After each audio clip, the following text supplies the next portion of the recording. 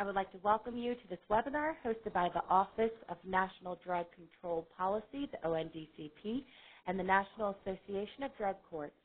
This webinar is being recorded. Should you need to adjust the presentation view on your computer screen, you may do so by simultaneously clicking the Control and the plus or the Control and minus button on your keyboard. There will be a Q&A session during which presenters will answer questions submitted through the registration process. At the beginning of the Q&A segment, you'll receive instructions for submitting additional questions following the webinar.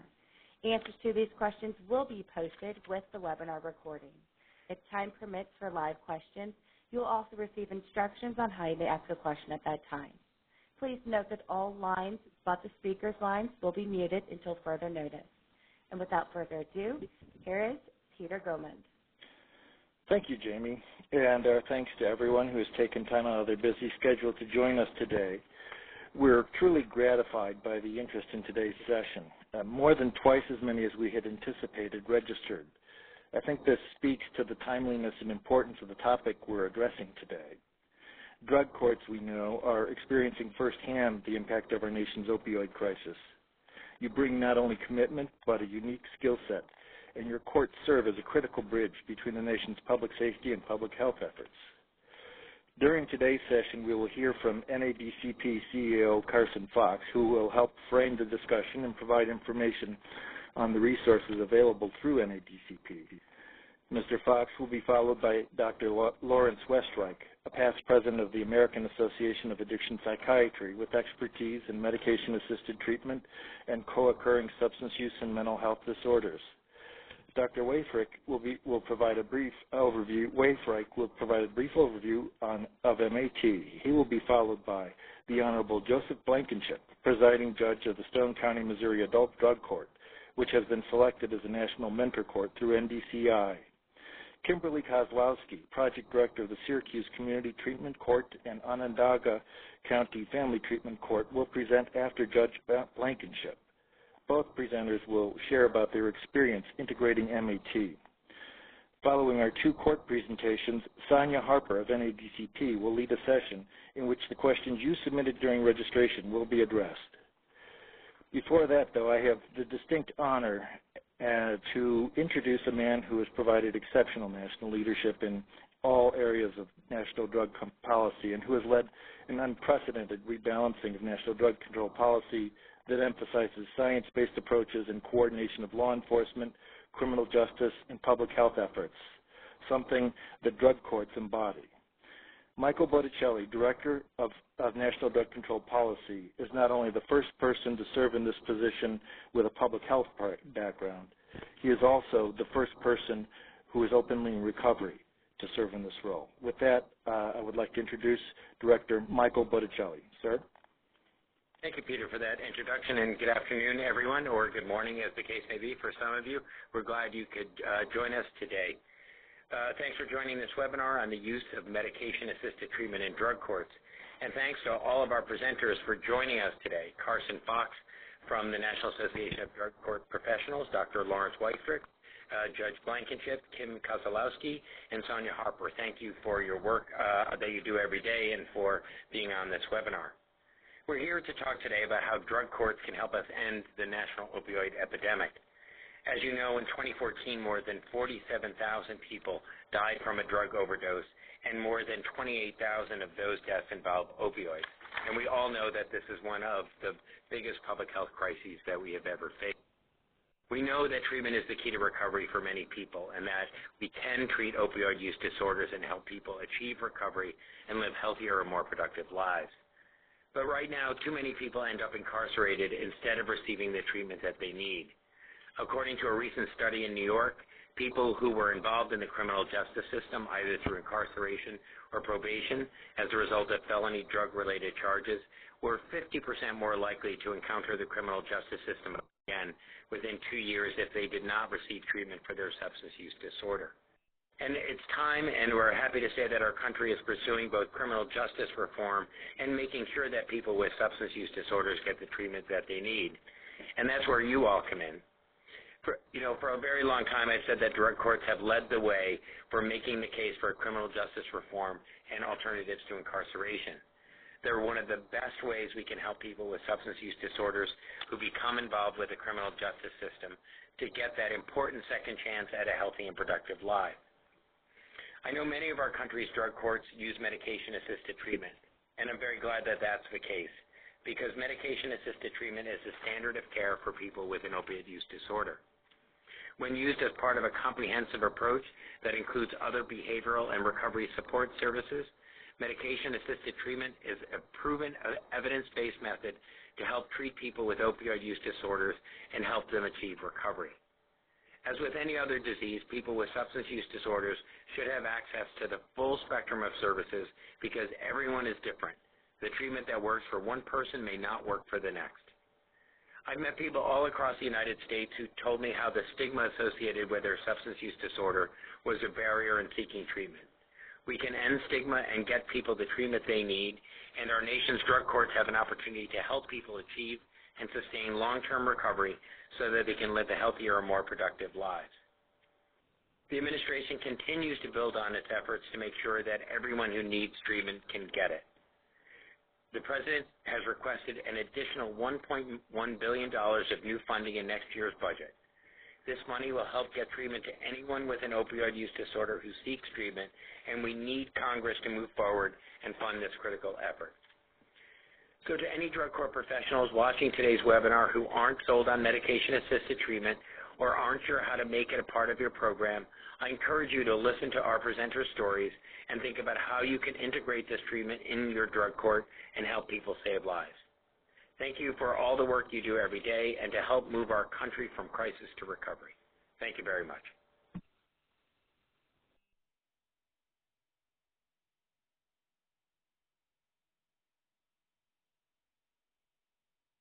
Thank you, Director Botticelli. And with that, I would like to hand the floor over to Mr. Carson Fox of NADCP. Thank you, Peter, and thank you, Director Botticelli. Hello, everyone.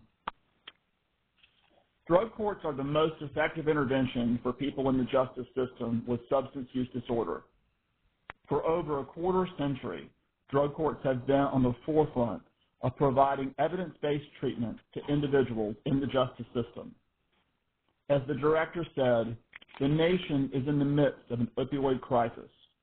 This crisis has highlighted the need for access to medication-assisted treatment in drug courts. Drug courts have answered this need, and many drug courts are shining examples of how to effectively use medication-assisted treatment with justice-involved persons. But we have more work to do. Next slide, please. A study published in 2012 found that while 56% of drug courts offered MAT, 98% of drug courts reported participants using opiates. The study also showed that barriers to the use of MAT included costs and program policies. A targeted educational initiative is needed to increase awareness among drug courts of the treatment and criminal justice benefits of MAT. Next slide, please. NADCP has made the adoption of MAT a priority and is working to ensure all drug courts follow best practices related to MAT. The use of MAT when medically necessary should not prohibit any individual from gaining entry into a drug court, remaining in a drug court, or completing a drug court. In 2011, the NADCP Board of Directors issued a resolution regarding the use of MAT in drug courts. The resolution states, in part, the decision whether or not to allow the use of MAT is based on a particularized assessment in each case of the needs of the participant and the interests of the public and the administration of justice. Next slide, please. Furthermore, in 2013 and 2015, NADCP released Volume 1 and Volume 2 of the Adult Drug Court Best Practice Standards. The standards make several references to the use of MAT, including, in Standard 1 on target population, drug courts should not prohibit individuals with a valid prescription for MAT.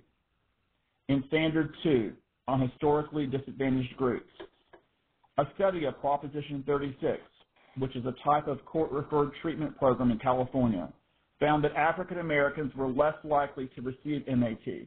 Drug courts must ensure equivalent treatment. And in Standard 5, substance abuse treatment, participants are prescribed psychotropic or addiction medications based on medical necessity as determined by a treating physician with expertise in addiction. Next slide, please. In April of this year, NADCP, in cooperation with the Office of National Drug Control Policy, released a dynamic MAT online course for the drug court field. This online course, conducted in partnership with the American Academy of Addiction Psychiatry, is designed to give drug court and other treatment court practitioners information to ensure best practices related to the use of MAT. This online course is available through the National Drug Court Resource Center and the NADCP websites. Next slide, please. We are making great progress, but there is more work to be done. Over 20 states report that the adult drug court best practice standards have already been incorporated into new or existing state standards. And a recent analysis of data confirms that an individual in drug court is 10 times more likely to receive medication than an individual on probation or parole, and 5 times more likely than a typical patient in substance use disorder treatment. Next slide. As they have done for 25 years, drug courts are leading the way in providing access to evidence-based treatment for persons in the justice system. Thank you for joining us today. Thank you, Carson. And with that, I would like to introduce Dr. Lawrence Westreich, who will provide an overview of MAT for us. Dr. Westreich? All right, thanks for that introduction. I'm going to be talking with you today about medication-assisted treatment. I'm going to focus specifically on the medications used to treat opioid use disorder. I am an addiction psychiatrist. I'm on the teaching faculty of New York University's Medical School in the Division of Alcoholism and Drug Abuse, and I treat patients using these medications. I'm really delighted to be speaking with you. The overdoses and life-stealing effects of opioid drugs do necessitate some measures which can fairly be called counterintuitive, amongst them medication-assisted treatment. I don't mean to assert that medication-assisted treatment is a cure-all for opioid addiction. It really isn't. Rather, as Director Botticelli just said, and as Mr. Fox reiterated, it's one arrow in the quiver that can benefit some patients enormously and should be considered for every opioid-using patient. Of course, there's more material to cover than I can in a few minutes. I'm going to put my email address up at the end, and I'd be happy to refer you to more in-depth information. Next slide, please. It's important for drug courts to distinguish addiction, now termed as substance use disorder, from physical dependence. According to our Bible of Psychiatric Diagnosis, the DSM-5, a substance use disorder is a pattern of using alcohol or another substance that results in impairment in daily life or noticeable distress. There are many other diagnostic criteria, including taking more of the substance than intended, a persistent desire to cut down, craving, or a failure to fulfill major life obligations, like a job or a marriage. But the bottom line is that addiction causes definable harm to the person. Next slide, please. That is very different from physical dependence on a substance, in which the patient has a tolerance to the substance and might experience withdrawal if he or she stops the substance. The main thing is that a substance use disorder causes problems in a person's life, and physical dependence does not necessarily cause problems of itself. Next slide, please. Agonist treatment, for our purposes using methadone or buprenorphine, consists of using a medication in the same class as the abused drug to prevent withdrawal and craving and to intentionally cause tolerance. It is absolutely not substituting one addiction for another. The person being successfully treated with methadone or buprenorphine maintenance is physically dependent but not addicted. The patient takes the medication like others take insulin or antihypertension medications to improve their physical well-being, not to get high. The tolerance which they develop, which is intentionally created, means that the patient does not get high but is free of craving or withdrawal. Also, medication-assisted treatment can be used either for detoxification or maintenance. I'm talking mostly about maintenance today. Next slide, please. The FDA-approved medications for the opioid use disorders are the following. First, methadone, which is a full agonist. That is, it does the same thing as abused opiates like heroin, morphine, and hydrocodone, though the effects are slightly different, as I will explain in a moment. The potential side effects of methadone, which we see, are oversedation, and that's usually because of an inappropriate dosage or the use of other drugs. It is important to understand that opioid agonists like methadone or buprenorphine cannot prevent the use of substances such as cocaine, alcohol, or Xanax. Secondly, buprenorphine, which is a partial agonist. Again, it has the same effects as abused opiates, but also blocks the opioid receptor at high dosages. Patients who are appropriately prescribed buprenorphine do not get high. They get, quote, regular, in the sense that they are able to go about their daily activities without impairment. Thirdly, naltrexone is a full blocker of the opioid receptor. All it does is entirely block the opioid receptors in the brain. Someone who has taken naltrexone will feel no effect from the subsequent use of opioids. Next slide, please. So how do doctors decide who is appropriate for agonist treatment with methadone or buprenorphine? Usually the potential patient must be older than 18, and a good guideline is that they have been addicted to opioids for more than a year. Although obviously, in a case where lethal overdose appears to be impending, a much shorter time frame would be appropriate. Next slide, please. A diagnosis of an opioid use disorder requires an inpatient examination, review of the history including medical records, drug testing, and sometimes other more sophisticated measures. Regular drug testing is important to see what, if any, other substances the patient is taking and to assure that the patient is actually taking the prescribed medication. Although no drug testing program is perfect, having a state-of-the-art program in place will be of enormous benefit to the patients involved. Next. Like all medications, methadone has benefits and downsides. When used properly, methadone will stabilize the addicted person's life overall, improve health and nutrition, decrease criminal behavior and injection drug use, and increase employment. The potential downsides of methadone are the risks of overdose, of oversedation, withdrawal if stopped, diversion, and of course the emotional meaning of being on a long-term maintenance treatment for some individuals. In addition, a patient taking methadone must attend a methadone clinic, some of which are havens for drug selling. Next slide, please. The Drug Abuse Treatment Act of 2000, or DATA 2000, permits physicians who are specially trained and licensed to prescribe the opioid medication buprenorphine outside of the traditional opioid treatment programs, the methadone clinics. It has allowed buprenorphine to become available like any other medication from a doctor's office.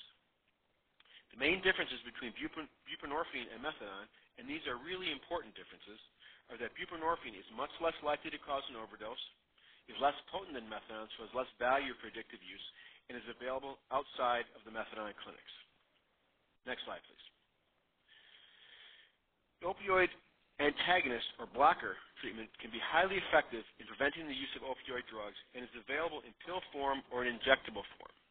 However, it is relatively unpopular with patients, necessitates a 7-day period of sobriety before initiation, and suffers from compliance problems. Next slide, please. So who is a candidate for naltrexone? The patient must be opioid-free for 7 days, be free of serious liver or kidney problems, and of course not have an allergy to the medication. As with all medications, the patient must consent, which is often the rub with naltrexone. Next slide, please.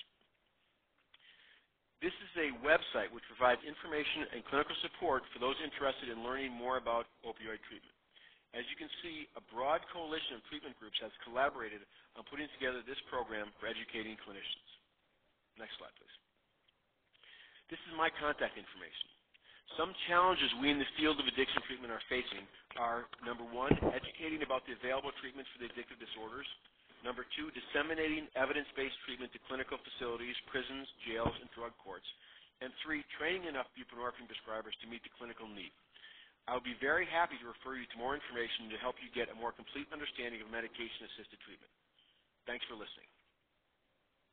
Thank you, Dr. Westreich. And now I would like to introduce the Honorable Alan Blankenship, who is the presiding judge of the Stone County, Missouri Drug Court and DWI Court. And we look forward to hearing his insights on the actual application of MAT in the court setting he oversees. Judge Blankenship?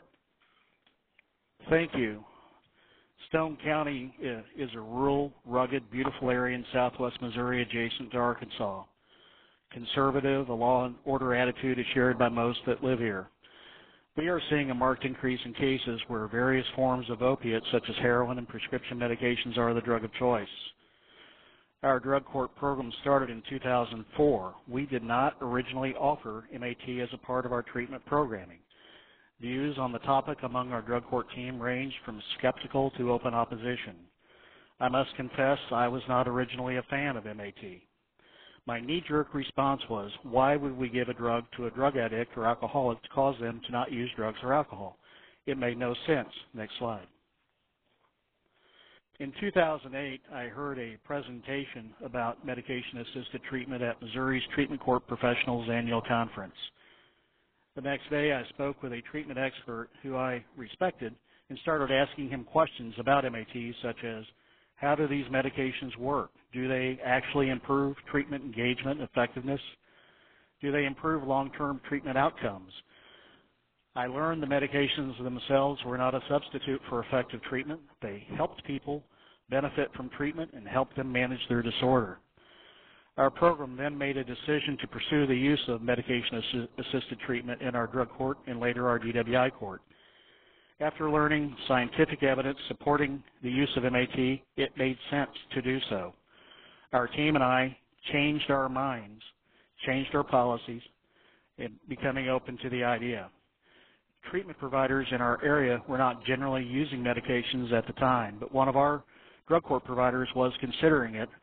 This we strongly encouraged. We helped them recruit a local physician to assist in providing medications and help to coordinate MAT training for their staff. Our program began using MAT in 2009 with Vivitrol, a monthly injectable form of the medication naltrexone, which was approved for use for alcohol use disorder. Vivitrol is not a narcotic, is not addictive. There's little risk of the medication being abused by the participant when properly administered. And for our program, it's relatively easy to monitor medication compliance. We then began using Vivitrol for opiate use disorder in 2010, contemporaneous with the FDA approving it for that purpose. Since then, we have added the active use of buprenorphine or Suboxone as an alternative medication for treating opiate use disorder. We've learned participants are not all the same. Different medications are appropriate for different people. We also allow methadone, but this medication is not frequently used in our particular programs, primarily because it's not easily available in our area. When a person already receiving medication-assisted treatment is referred to our program, we seek to continue them with the medication they were prescribed, so long as they are not misusing or abusing the medication and it is aiding in their recovery. Vivitrol, however, remains our most commonly used medication for participants with either opiate or alcohol use disorder, where the long-term treatment goal is abstinence. Suboxone is generally used for participants with chronic pain, which is not effectively managed with alternative non-narcotic medications or pain management strategies. Suboxone is also considered for use when a participant is not medically cleared for Vivitrol or where Vivitrol fails to be effective.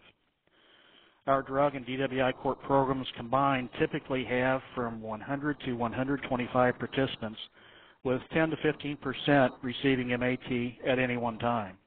That percentage will increase with increasing numbers of participants with opiate use problems, heroin, and prescription opioids. We have learned there are some people who, despite their best efforts and the best efforts of our program, will fail treatment without the use of appropriate medications. After 7 years of experience using medications as a part of our treatment programming, over 70 persons have used MAT, with over 80% successfully graduating our programs. The use of medications is an absolute game changer in treating persons with opiate or alcohol use disorders. The decision to offer MAT to a participant in our program is a treatment decision. Our treatment providers are guided by our use of standardized screening and assessment tools, identifying participants who are high risk, high needs, which our program serves, and identifying their use disorder as moderate to severe. The medication used is also a treatment decision between the provider and the participant. Participants on Vivitrol typically take the medication for 7 to 9 months, sometimes longer. The decision of when to stop the medication is made by the participant in consultation with their treatment provider and the medication provider. The decision to taper off Suboxone or buprenorphine is also the participant's. Some taper off in the 7 to 9 month time frame, similar to Vivitrol. Others remain on indefinite maintenance. Next slide. We have provided training to our treatment court staff, all disciplines, about MAT from the inception of its use. Basic understanding of medication-assisted treatment within our team aids team discussions and generally makes our program more MAT capable. We require participants to sign authorizations allowing our providers to communicate with a provider of medications to ensure the participants comply with their requirements associated with the medication use. We coordinate our efforts. Monitoring participant compliance is very important. Except for Vivitrol, medications are generally self-administered. It is important for the team members, particularly our treatment counselors and probation officers, to be mindful of potential side effects of medications and also the potential effects and risks of not taking the medications as prescribed. Our probation officers often require participants on medications to bring their prescriptions to meetings to help ensure they are taking the medications as prescribed. Providers of medications such as Suboxone are encouraged to dispense small quantities to participants early in therapy to help prevent medication misuse or diversion. Robust, frequent, randomized drug and alcohol testing is critical. We include in our regular testing buprenorphine or Suboxone and methadone. Participants on one of these forms of medications should be testing consistent with the medication. We also look for diversion of these medications to other participants in our programs. Participants must engage in effective, individualized substance use treatment. The medications themselves are not treatment, but an aid to treatment. Drug, DWI, and other treatment courts is an excellent environment to utilize medications because the high program structure, the intense supervision, effective treatment, drug testing, and the team's ability to monitor and support participants while taking medications. Next slide. Funding for program costs is always a big topic of discussion. Funding for our program is provided by most insurance, Medicaid, and through the VA for those receiving VA benefits. In Missouri, our Department of Mental Health created funding specifically for Vivitrol, which we accessed through one of our treatment providers. Our state legislature recently appropriated funding for our next fiscal year for drug and other treatment courts to pay directly the cost of medication-assisted treatment. Our legislature recognized MAT is an important treatment tool and is good public policy. Identifying primary care providers qualified to provide medications to our participants is ongoing. Inviting them to observe a treatment court session and introducing the treatment court team to them is helpful in forging relationships. Stigma. Social stigma attached to addiction is influenced by perceptions of the role of choice versus compulsion in addiction. The motivation for initial drug use, escape from pain versus a search for pleasure, and whether addiction is related to a socially defined good or bad drug. The use of medications to treat addiction remains polarized. Generally speaking, the use of medication-assisted treatment remains obscured from full legitimacy as a medical treatment by the public, some healthcare professionals, and the recovery community, in spite of the overwhelming body of scientific evidence supporting it. It has been our experience that advocacy, education and training, and increased interpersonal contact between stigmatized and non-stigmatized groups are effective strategies to address labels and break down stigma. Next slide. MAT in our program is voluntary. The decision to use medications is the participants. After medical screening and informed consent, no one is coerced to participate in MAT. although we strongly encourage those who we feel would benefit from it. We document our MAT policy and procedure along with establishing memorandums of understanding between providers and the court. Our probation officers and treatment providers play an important role by monitoring participant adherence with their MAT and ensuring the participant engages fully in their individualized treatment plan. Medication-assisted treatment is also included in our participant manuals defining our program's expectations in relation to taking medications. Next slide. The decision for us to use medication-assisted treatment was driven by scientific evidence, research, and data. However, participants in our programs are real people, mothers, fathers, sons, daughters, neighbors. Patricia was arrested in Stone County in 2010 for her 8th DWI. She had already served over 2 years in prison for DWI in another state. Instead of prison, she entered our DWI court program. A generational alcoholic, she was a very sick woman.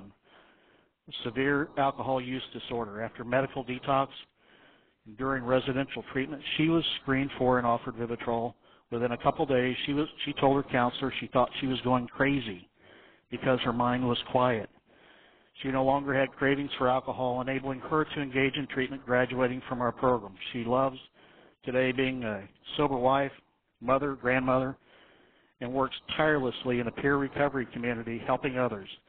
She has over 6 years sustained sobriety. Brad had a probation violation for drug use in a St. Louis court. Instead of prison, the court referred him to our program because his family lived in Stone County. He had a severe opiate use disorder. Brad complied with everything our program asked him to do, except, despite his best efforts, he could not stop using opiates. He was referred for MAT and was started on Vivitrol. Not distracted by persistent cravings, Brad graduated our program and now has over 5 years sustained sobriety from opiates. Today, he works at a job he has held for many years, raises his son, and leads a normal life. Now, Brad and Patricia's stories are shared with you today with their consent. For those who need the additional assistance of medications, Patricia and Brad are great examples why medication-assisted treatment is good policy. Thank you for allowing me to participate in this important program today. Thank you, Judge Blankenship, and thank you for also sharing those stories that I think kind of bring this home in a way that sometimes the facts and figures don't. With that, I'd like to introduce Kim Kozlowski, who's the project director of the Syracuse and Onondaga, I hope I pronounced that correctly, County Community Treatment Courts. Kim? Good afternoon. Thank you. Next slide, please. Syracuse is a community located in upstate New York. We have a population of approximately 470,000 in the county of Onondaga and 150,000 in the city of Syracuse. The city is an urban area with the surrounding communities, suburban, and some rural farming. We are an adult drug treatment court that opened in January of 1997. Our average caseload is approximately 225. We have been successfully using MAT since we first opened. It began in our planning stages when Crouse Hospital, who has had a methadone clinic since 1975, was one of our original partners. We have introduced new MAT to our programs as it has become available. Methadone since 1997, Suboxone approximately in 2009, and more recently Vivitrol in the last year or so. Next slide. Our mission has always been to process drug or drug-driven cases through the system in an effective manner, but we really want to improve the outcomes of the drug addicted, and improving outcomes has always meant that we would use all forms of support available, and that includes medication-assisted treatment. Next slide. So why does MAT work in Syracuse? We've been guided by 5 basic principles when using MAT. The first is that counseling and other services are required. Our team members emphasize that MAT is more than medication. Counseling is critical and required. and although the amount of counseling will decrease as participants progress, it is still required. In addition, other services that are required could include housing, medical health, mental health. Medications can continue for our participants once they graduate from their treatment program. Participants are not required to taper off MAT in order to complete the Drug Treatment Court program. Participants who wish to taper are encouraged to speak with their doctors and clinicians. Prolonged medication means that the participant continues to see someone, and we believe that's a plus. The longer the participant sees someone, the better chance they have of staying out of the system and staying clean. MAT participants are not treated any differently than any other participants. Our court strategy to monitor and encourage compliance is similar to everyone else. Therefore, MAT participants don't require substantial extra work or expense. Next slide. The probation officer currently assigned to our court believes that participants generally need medication to address the physical dependence. With medication, they do not think about using drugs all day long and can focus on their recovery. Next slide. Our second principle is that the court is selective about treatment programs and prescribing doctors. Assessment for all court participants is performed by designated licensed treatment programs. MAT is also provided by licensed program or physician. The court chooses the MAT provider, as we do for all of our programs, and we choose our MAT providers based on criteria such as accurate progress reports, regular communication, attentive monitoring, and the quality of the therapeutic relationship that they have with their patients. Participants receive MAT counseling and other services at a licensed program, or if the licensed program is full and has no room for additional MAT, we allow the MAT to be delivered by an approved physician, and all of their other services and programs and counseling are done at a licensed program. Next slide. The third principle is that the court has really developed strong relationships with the treatment programs and we require regular communication. Trust and communication between the court and programs is essential. If programs don't communicate sufficiently, we discontinue using them. We also use memorandums of understanding between the partners and the court. But the memorandums of understanding not only include what we would want from our partners, but what the court will do in return as well. Our progress reports include specific and separate information regarding the reporting on the MAT programs. Next slide. The fourth principle, and perhaps one of the most important, is that the judge relies on the clinical judgment of the treatment partners and the court's clinical staff. My judge has recently said, not using MAT is like repairing a car without a wrench. Our judge does not act as a clinician and believes that decision-making should be evidence-based, made by clinicians.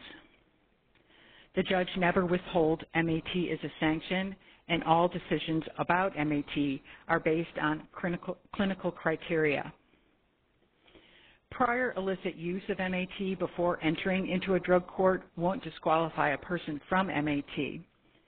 We don't condone the illicit use, but we certainly don't deny access to it based solely on their prior illicit use. We work to get participants a legitimate prescription for MAT so that we can aid in their recovery. The district attorneys and probation officers share our same approach, but the full drug court team's endorsement of MAT is our goal. It's not a prerequisite. Next slide, please. Recently, the ADA assigned to our court said, I'm not a treatment provider or a doctor. How can I say you don't need MAT? Next slide. Finally, our fifth principle in dealing with MAT in our program is monitoring for illicit use of MAT medication is critical to our program. We work together to share information with our partners, and that includes random and regular drug testing protocols. We were testing for what they should have in their system and what should not be in their system. We engage in pills and strip counting on occasion, and we share that responsibility so that it's not a burden, oftentimes with our halfway houses or other programs. Behavioral observation is key. Appearance, participation, truthfulness, and unusual changes in behavior. I think sometimes we forget the value of the relationship with the client and rely too heavily on science. Case managers, therapists, probation officers, and others get to know our participants very well, and behavioral observations can be key to avoid relapse or misuse of medication. Communication with our treatment providers and with our participants. Regular and honest contact with our clients. We share information regularly through email, phone, court appearances, meetings, written reports. And we discontinue referrals to any agencies with inadequate communication or reporting. Communication early and often with a problem-solving approach helps us help the participant. Next slide, please. So a few of the lessons learned, as one of my case managers recently said, it doesn't take much to incorporate MAT. All you need is a phone, a treatment provider, a doctor. Invite these people into a room for a meeting. It's not that difficult. Participants who have the opportunity to receive MAT tend to be more goal-oriented and stick with their plans. In turn, the court can then retain them and get them through all of their programs. So we do not manage MAT participants any differently than others. We listen and communicate with the providers and the participants. We work with our providers for the best possible outcomes. We spend significant amount of time educating ourselves and our team on MAT protocols. We have developed written protocols for our participants, and we make sure they understand what is expected of them. Getting services from licensed programs is critical for successful monitoring, and we discontinue use of programs and doctors that do not meet the court's requirements. Next slide, please. A few of our challenges continue to be not enough program slots for our participants to get MAT.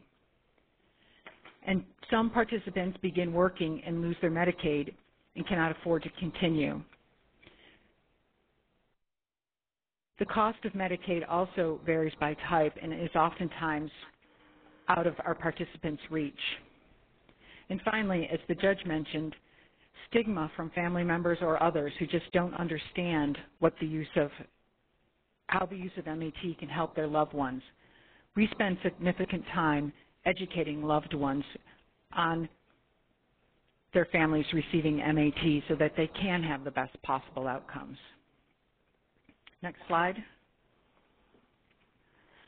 Thank you very much for letting me present today. Thank you, Kim. We really appreciated that. And Sonia, before we get started on the question and answer session, I believe we have there we go, a wonderful photograph that I think speaks to it all to share. Perhaps Carson Fox could come in and tell a little bit more about the specifics of which court it is. But basically the caption is, if you're having a bad day, go to a drug court graduation. How true that is.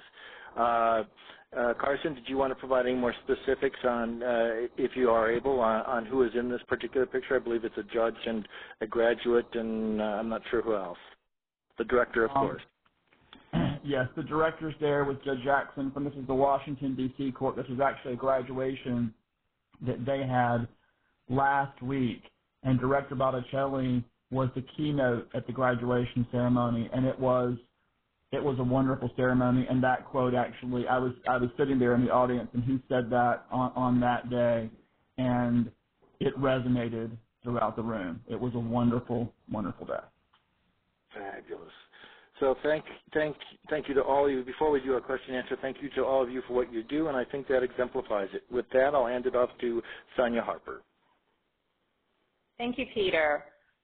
We've got several questions that have come in. I want to start here with the first one. What are the characteristics of the typical drug court participant who's admitted into an MAT program?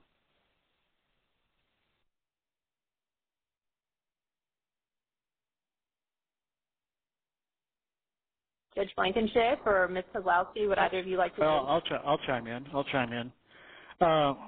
Yeah, as I mentioned earlier, we use the assessments and screening tools to help really focus on the participants and dial into whether or not they would be appropriate or inappropriate for consideration of medication-assisted treatment. Ordinarily, the people we place on medications definitely are moderate to severe in their diagnosis for use disorder, and also what tends to characterize them is they are unable to stop using the drugs or abuse drugs while they're engaged in treatment. They're not ever able to develop that capability to self-regulate their behavior. Put another way, their cravings and the chaos noise in their brains interferes with their ability to benefit from treatment and allowing the treatment to work. And for example, Brad, as I mentioned, that was kind of his profile. He did everything we asked him to do, but still was not able to stop using. I would agree with the judge. That is very similar to the profile that we see in upstate New York as well.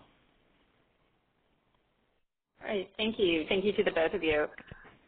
The next question that we've got that's come in here, and Dr. Westreich, this may be best posed for you. This individual is wanting to know, what is the average length of time that a person is on MAT? That's an excellent question. It ranges from several months on to indefinitely. And I think that's because if someone's going to be started on maintenance medication, they shouldn't expect to be off it in a short period of time because, as both the judges have said, they've already tried all kinds of other ways to stay off abused opioids.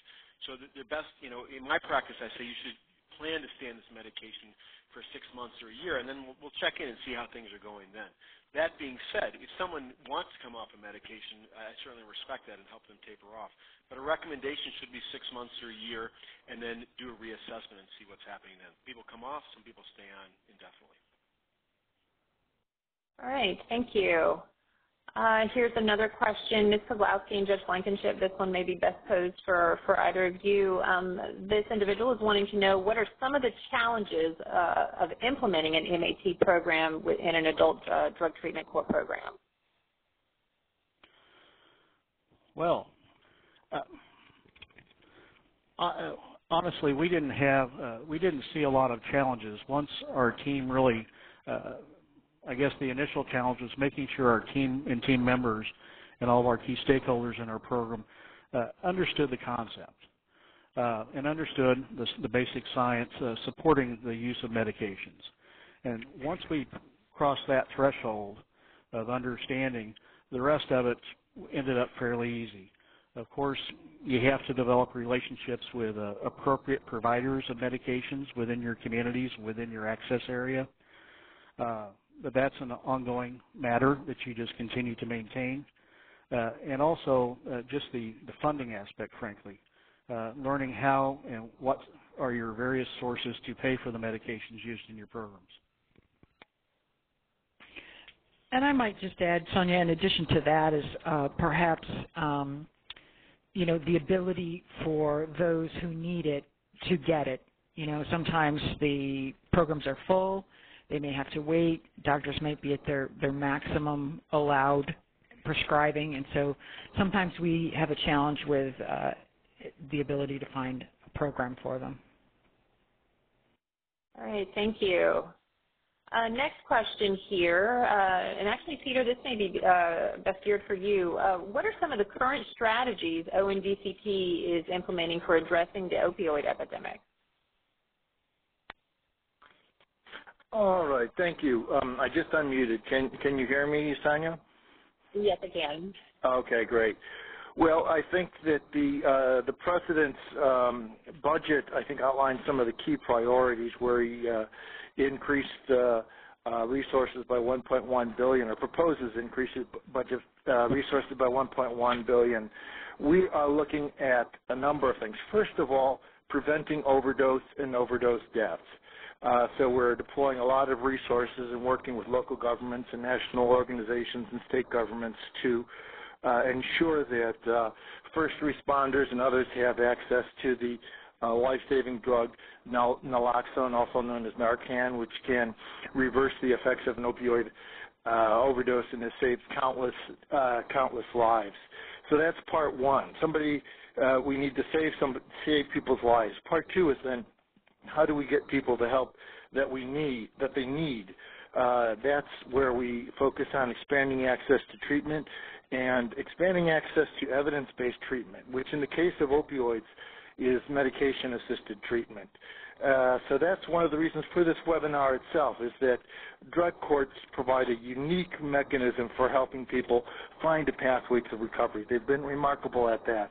And I think they can provide a unique mechanism for helping turn around this devastating epidemic that we're confronting right now. So we look at how can we ensure access to more treatment that is quality treatment, that is effective, and that follows the research evidence. I think in a nutshell, that's it, as well as communication. We train prescribers, or we're focusing on prescriber training to make sure as many prescribers as possible know the risks. We also support prescription drug monitoring programs, which all states but one currently have one. And that can help us find doctor shoppers. That can also help us find problematic prescribing practices and take other front-end actions.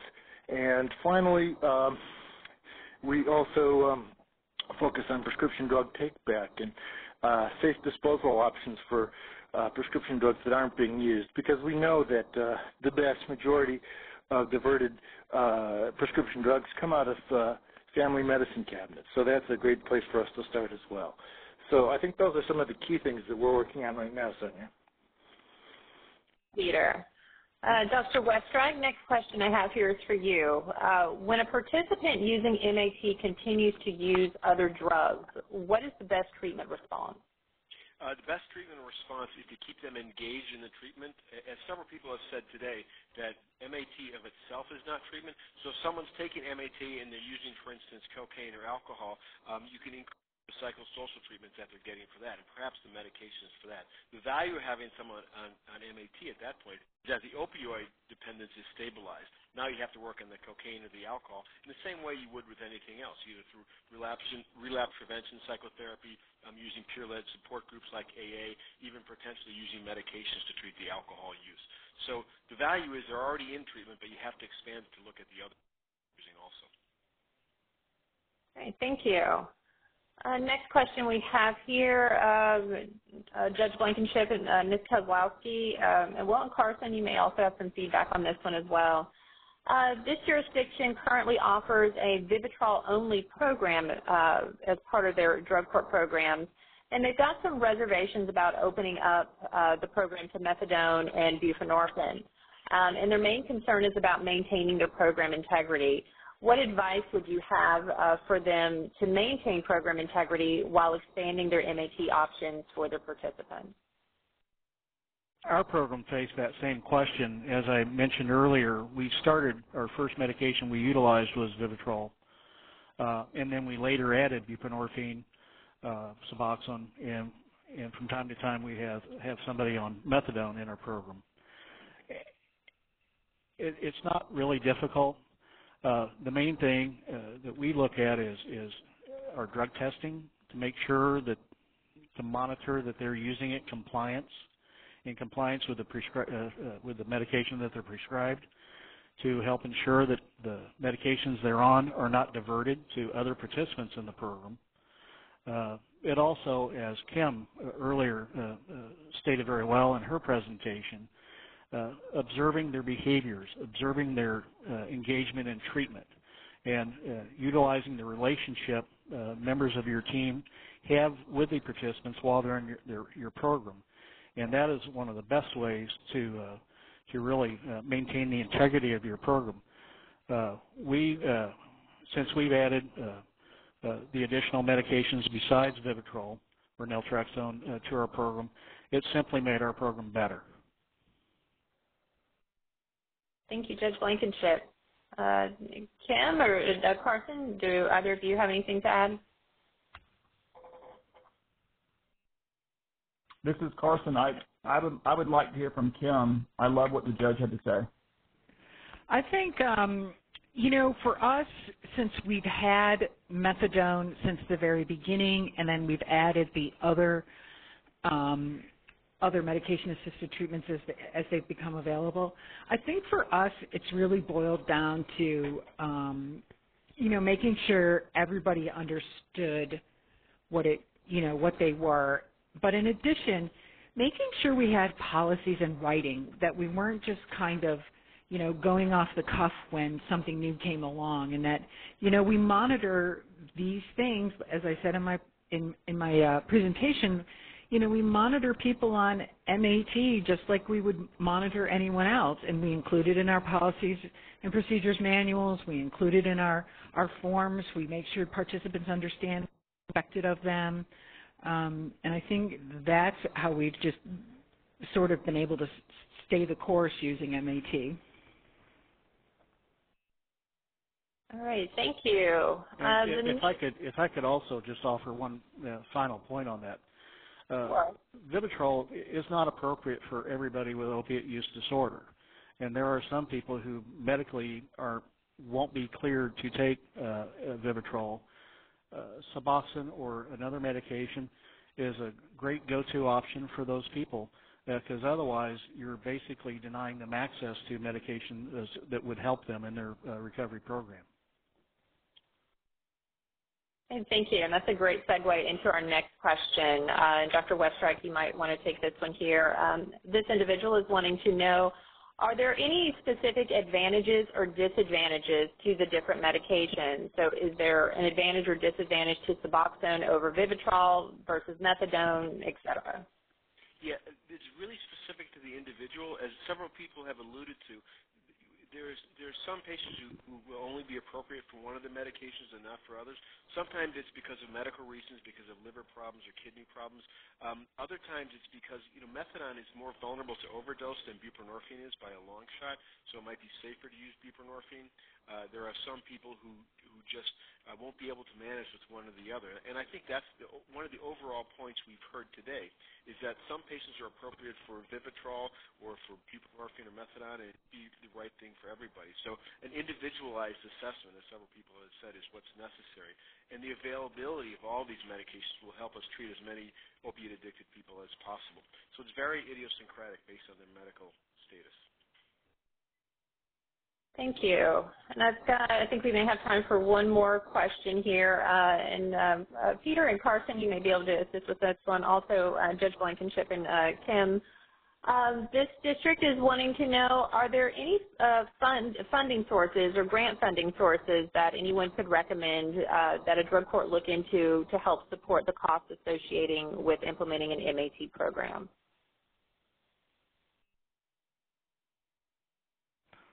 Carson, do you want to offer up some grants?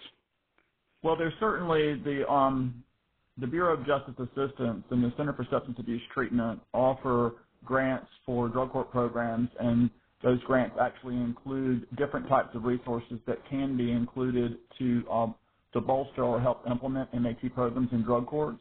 I'm also fascinated to hear from the two practitioners on how they built the funding piece in their programs. Yep, absolutely. The other thing I might add is if the individuals are eligible for Medicaid, and I'm not sure of the answer to that question, but if they are, that could be a potential funding source for treatment sources, MAT or otherwise, as well as standard funding sources for the state block grant and so forth. And I'll hand it over to our experts now. Okay, as I mentioned, and has just been stated, Medicaid is a potential source for those who are covered by Medicaid. As Carson mentioned, grants available through the Bureau of Justice Assistance and SAMHSA. We've availed ourselves in our program of SAMHSA grants, which have greatly benefited our program and also help provide MAT as a part of our programming. Also, look to your state and talk with your legislators, talk with your equivalent departments of mental health, and ask questions about if funding is available through state sources. We are fortunate in Missouri that we have funding specifically targeted for certain forms of medication-assisted treatment from our Department of Mental Health. And more recently, medication-assisted treatment funding is being made generally to drug court programs, treatment court programs within Missouri, directly from the state appropriation. We also, one of the favorite things we do is try to look for other people's money. Sometimes there's some local foundations or perhaps a hospital who has a foundation that you can apply for a grant to provide medication-assisted treatment. Don't when one door says no or closes or somebody says no, keep going, keep persevering, keep being persistent and looking for funding sources to pay for MAT. It's well worth it and certainly makes our programs better.